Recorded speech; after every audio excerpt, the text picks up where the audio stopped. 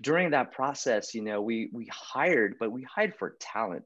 And that's something that I've talked to Crystal about as well is I never, when I looked at resumes or portfolios, I never really looked at whether they've done this before or if they've spent 3 to 5 years in L&D. I looked for potential. I looked for dynamic folks who really wanted to do something new and to really kind of break ground. And so we hired a bunch of people who've never really done L&D work before, but who, as an aggregate, are able to apply all these different skills that we needed in order to accomplish the things that we've wanted. So, the culture has been amazing.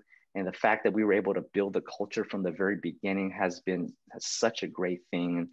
One of the I guess the mottos we used to have from the very beginning, and it still applies today, is, hey, this is our content. So tell us how much we suck so that we can get better. Just tell us, just give us everything that you want to give us in terms of feedback, especially all the bad stuff, because there's no way we're ever going to get better, because we want to iterate, we want to create, we want to produce. And the only way we're going to be better is you got to tell us that we suck, and you got to tell us that all the bad things that we're doing so that we can actually improve and do better.